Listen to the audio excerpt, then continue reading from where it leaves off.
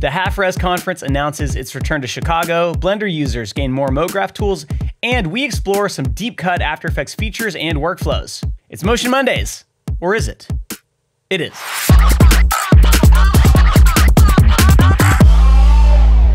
Here's a bit of MoGraph trivia for you. Do you know the origin of the sheep noise in Adobe After Effects?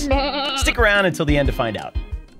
Kyle Webster, the digital brush wizard, has a new home at Procreate. After leaving Adobe, who had acqui-hired him and his amazing brush making skills, Kyle didn't stay on the market for too long. It's a natural fit. Kyle is a well-known figure in the illustration community and a genius at making brushes. He's also an incredible artist. Kyle will be working closely with Procreate's development team to improve their brush performance and their brush library. I bet that this means we're going to get even better brushes, and Procreate's brushes are already very, very good. We're looking forward to hearing more from Kyle. He's probably got a bit more leeway now to speak his mind and influence the industry's direction. So congrats, Kyle, and a big congrats to our friends at Procreate. Webster Animation Studio in India went viral with a cool visual effects shot involving a Blender scene coming to life, and it reminded me of Chris Theron's piece that went mega viral last year.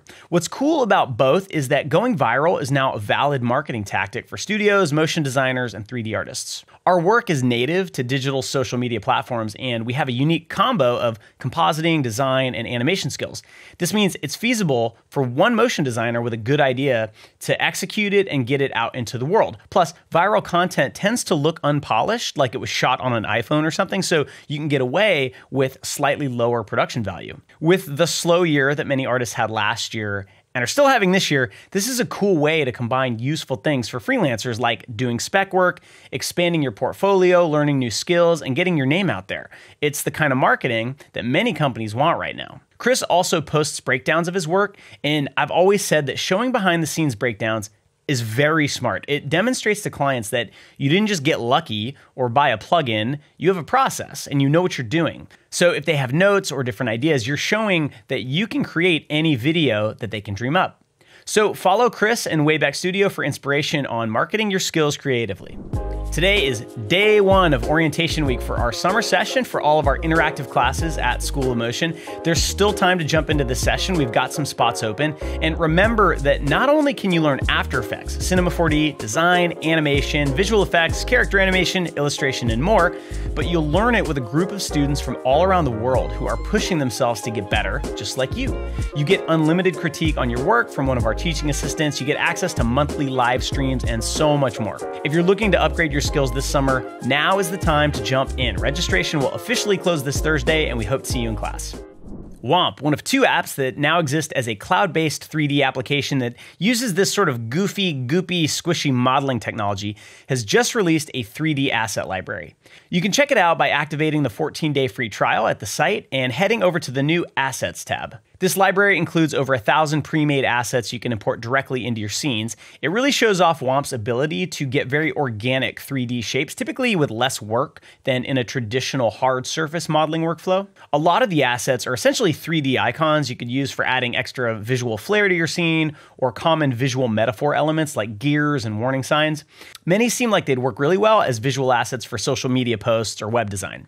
But here's something cool you may not know. Let's say we check out this pizza slice asset. You can use it in your scene, and if you haven't played around with Womp, it's a really fun app to use. It feels like you're using a GPU accelerated renderer in your web browser. You have full control over materials and colors in your scene, and here's the kicker. You can export Womp scenes in many different 3D mesh formats, including GLTF.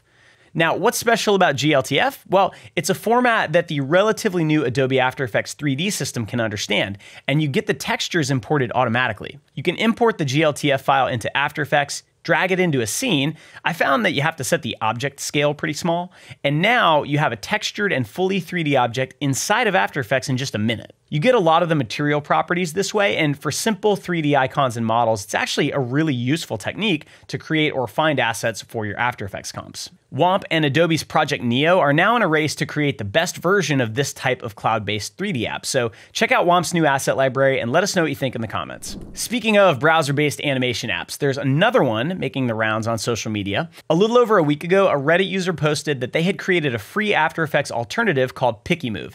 It's currently 100% free free, no sign up required, no file uploads, no AI, and it's completely browser-based. Now, the app is pretty surprising in its capabilities, although, as you can imagine, for a very new animation tool, there are hundreds of features that you would need to actually replace After Effects that it just doesn't have. And frankly, I'm not sure how feasible it is to build a fully featured animation and compositing application in the browser with one person developing it, but as a proof of concept, it's pretty interesting. It has a timeline, real-time playback, keyframes, and different easing types, and it can even use 3D models and scenes, but as I mentioned, it has very, very limited features at this time. The one and only Jonathan Winbush did a short review video of it. We'll link to that in the description to give you more insight into what this tool offers. At this point, it's not really going to be all that useful for professional motion designers, but maybe with a few more years of development, it could turn into something really cool. As a technical demo and as a proof of concept, it's already pretty impressive though. We'll be keeping an eye on Pikimov, so check out Winbush's review and let us know what you think. I keep hearing that one of the main reasons Cinema 4D artists stick with C4D for so long, even with tools like Blender being free and powerful, is because C4D has the amazing MoGraph toolset, which lets you get very abstract, cool results without having to be nearly as technically inclined as, say, a Houdini user. Well, Blender doesn't have tools like that built in. It's got a really cool feature called geometry nodes, which can give you those capabilities, but that's a far more manual process. So enter Spanish Blender artist Manuel Lopez, who's been working on a plugin for Blender called B4D Tools. Now, personally, I might be a little more careful when poking the trademark bearer that way. However, the tool itself seems very cool. There's a new version out that adds a whole bunch of features to replicate the functionality you get with Cinema 4D's MoGraph toolset. He's improved the fall-off system. It ships with 6 cloner types that'll be familiar to C4D users. There are now 14 different effectors and a bunch of other tools useful for doing the kind of abstract 3D that motion designers typically do. The plugin is very inexpensive at only $15, and Blender, as EJ likes to remind me, is free. I think for Blender users, this is awesome. I have slightly mixed feelings about it, only because one of the things that artists sometimes take for granted is how important it is, especially for larger studios, to have confidence in a tool's development, bug fixes, and technical support. If you're working on, say, a Hollywood feature film with crazy deadlines and dozens of artists on different shots, you need faith that you won't hit a show-stopping bug with no way to fix it. So relying on a third-party tool developed by one person that's on sale for $15 means there's not some well-capitalized business behind it to reach out to if something goes wrong. And I'm starting to wonder if this market dynamic is one reason why in motion design, Cinema 4D is still far and away the king in the 3D world. I actually discussed this in an upcoming podcast episode with our very own Aaron Rabinowitz, who has worked at big software companies like Red Giant and Maxon. But I haven't used the tool, and it does look very, very cool. So if you've used it, please let us know in the comments what you think, and let me know what your thoughts are on my theory that Blender's open source nature and enormous ecosystem of inexpensive plugins is both a pro and a con for gaining market share in the professional world. Mark your calendars. On Friday, September 20th, the annual Half-Rez conference will be held again in Chicago. I got a chance to speak at this conference a couple of years ago, and it's really amazing. You have hundreds of motion designers from all over the country, frankly, all over the world, coming to an amazing city to eat deep dish pizza, hang out, and geek out on lots of topics related to motion design. It's always a lot of fun. There are great speakers. The organizers do an amazing job, and there are often panels discussing things like AI, burnout, business, self-promotion, and much more. Head to halfrez.com and click on the Notify Me button so you can be alerted when tickets go on sale. This event has sold out in the past, and it's a great excuse to get to Chicago. Last week was the 4th of July, American Independence Day, and I always get a little patriotic on July 4th. So I wanted to include this throwback piece that was one of the gateway drugs for me back in the day, really solidifying my love of motion design. This is a piece called the Gettysburg Address, an early example of the kinetic typography visual essay genre. It's directed by Adam Galt and Ted Katsaftis, the founders of Block and Tackle Studio. Now, this piece is 10 years old, but it still holds up and it's beautiful to watch. There's a lot of great type transitions in it. I love the very, very restrained color palette. There's just not a lot of flash to it. It's subtle, it's well designed, and it's really great to watch. So check that out. And if you want to learn more about Block and Tackle, we did interview them a few years back. You can find that interview on our site. The link will be in the description, and you can learn more about these incredible talents. Some more Blender news. So Blender 4.2 LTS has entered beta before the public release. Now, what is the LTS version? I actually didn't know about this. The Blender Foundation puts out a version of Blender called LTS for long-term support. Now, you may be aware that Blender updates very frequently because it's open source, so there can always be lots of people contributing to it. However, if you're operating a studio built on a Blender pipeline, you probably want to find a version that's stable and works for you and lock that in for all of your artists for a certain amount of time to avoid any technical issues. That's what the long-term support version of Blender is for, and these are released less frequently, typically every 2 years, and prioritize stability and performance over new features. But there are some big new features in this new long-term support version. There have been updates to Eevee, which is Blender's real-time rendering engine, including a big update to volumetric lighting. Blender's Compositor has added GPU-accelerated compositing of your renders, and there's a whole bunch more. You can check out the release notes to find out everything that's changed in the new version. If you test it out and it's working well for you, you can know that this version will remain stable until the next long-term support release. And watch out for more Blender content from us as we start diving into this really exciting 3D app. The Mothers of MoGraph summer collection has dropped, so if you're looking for some MoGraph swag, now's the time to get in. There are some really cool designs, some unique illustrations, including tank tops, t-shirts, and a denim bucket hat, which is handy for those of us that have to really worry about getting sunburnt on our scalps at the beach. And of course, being on brand, there are onesies if you have little motion designers in your house that need to represent. So check out the Mothers of MoGraph summer collection. The link will be in the description. ElevenLabs, known for their AI generative voiceover tools, has released something very cool and I think very useful. It's called Voice Isolator, and it uses AI to remove background noise from any audio clip. To demonstrate, the team literally blew a leaf blower at someone who was talking into a microphone and then removed the leaf blower noise. Need to remove background noise from your video? Use our new Voice Isolator model for crystal clear audio every time. You know, I remember having to go to mix sessions and pay very highly trained engineers hundreds of dollars an hour to get about 25% of this result. So this is a big deal. You can go to ElevenLabs site right now and try it yourself. If you're a video editor or just trying to build an audio bed and you've got talking that isn't quite pristine, try using this tool and see the results you get. Now, last week, we talked about Artlist's new AI voiceover tool, and I wasn't very impressed with it. A bunch of you wrote in and said that ElevenLabs has much better models and a little bit more control. So for those of you watching who saw last week's episode, check out ElevenLabs if this is something that might be useful in your work. And just so it's said, I want to be clear, I think just like we have a debate around the ethics of AI-generated images and videos and how those models are trained, we also need to be aware of how these audio models are trained. I have it on very good source that the Artlist model was trained on actors who knew exactly what their voices were going to be used for and were compensated for that. ElevenLabs has done something similar, having licensed the voices of some famous celebrities like Burt Reynolds, Judy Garland, James Dean, and Sir Laurence Olivier for use in their Reader app, which can read books, articles, and any other text using one of their voices. The results are crazy. It's honestly kind of mind-blowing to hear Judy Garland read the text of The Wizard of Oz. At that moment, Dorothy saw lying on the table the silver shoes that had belonged to the Witch of the East. And I don't think you have to try very hard to imagine where this is going. So I'm happy to see that ElevenLabs does seem very interested in doing this ethically and making sure that people's voices are not being used without their consent, which, as someone on my team pointed out, is basically identity theft. These kinds of licensing deals and this technology are going to open up a lot of crazy opportunities for creators, so we'll be watching closely. Let us know what you think in the comments. It's now time for the School Motion Student of the Week. Christina Agapito from the spring session of Design Bootcamp finished up her final project for Premium Beat. This project gives you a script and a style guide and asks you to create a set of boards for a branding piece for the popular stock music website. Looking at these boards, what I love is how strong the compositions are and how well Christina used contrast to draw your eye exactly where she wants it to go. This is one of the things we hammer pretty hard in that course, how to draw the viewer's eye to the right place on your frame. There's also some great textures, some really cool concepts here, and a great mix of design elements, compositing, and footage that was actually provided by Premium Beat.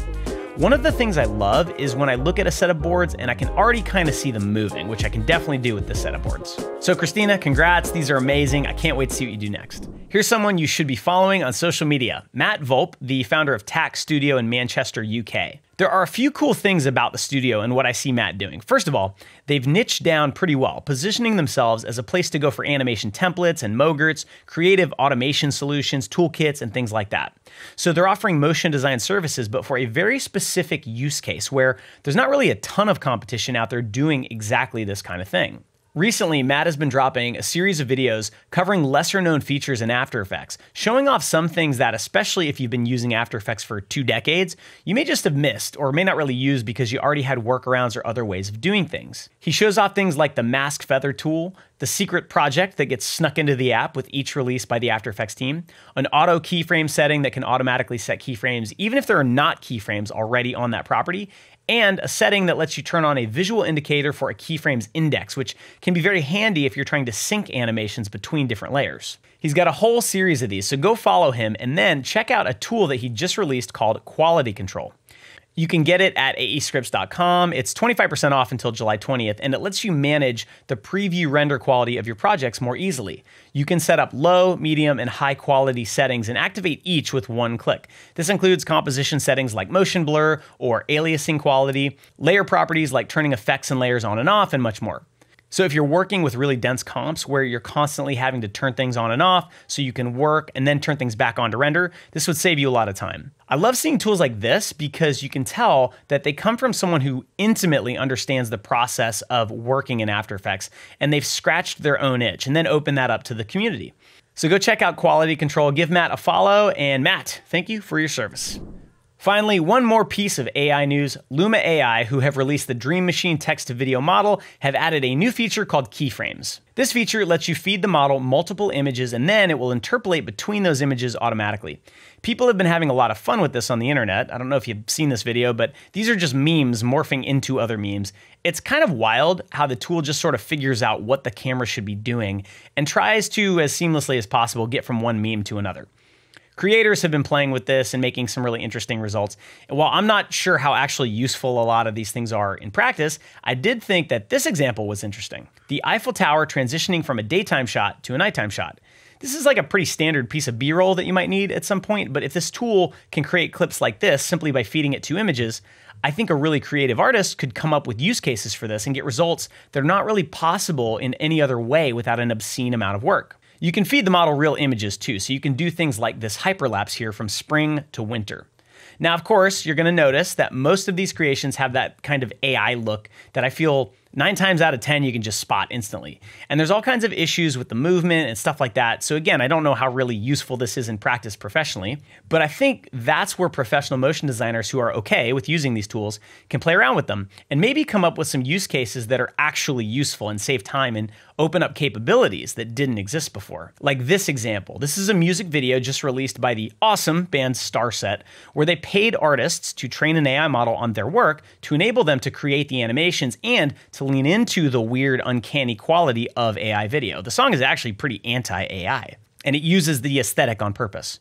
And it seems to me that this video just could not have been created with this vision without those tools. We've been covering AI a lot on Motion Mondays lately because frankly, it's a revolution in the way images and video get created, and I would feel really silly to not cover these things, but I've been thinking a lot about my own opinion on these tools, and especially on the ethics of them.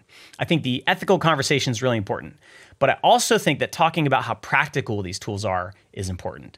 Out of all of the amazing advances that AI has already produced, like AI-generated voiceover, ChatGPT, AI-generated imagery, AI-generated video is still not really there. While it keeps getting better and better, my take is that these tools, for most professional applications, they need to give you 99% of what you want.